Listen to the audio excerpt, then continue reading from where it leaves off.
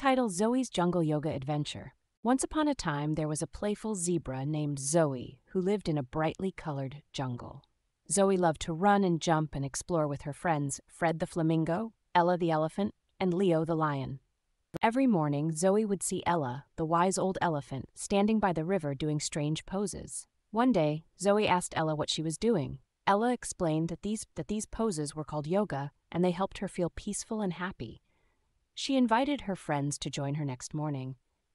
The next day, Zoey, Fred, and Leo joined Ella by the river.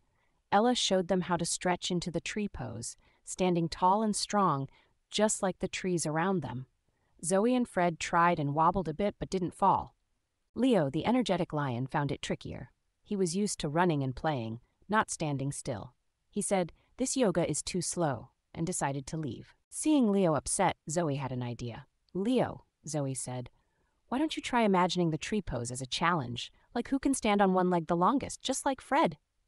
So Leo tried again, this time thinking of it as a game. And to his surprise, not only was it fun, but he also began to understand why Ella loved doing yoga. He felt calm, strong, and grounded, just like a tree. In the end, they all laughed and played and continued learning yoga, feeling happier and closer as friends. They realized that it's not about being fast or slow, but enjoying what you're doing at your own pace. So every morning after that, all the friends gathered to do yoga together by the river, feeling peaceful and balanced, ready for new adventures in the bright, colorful jungle.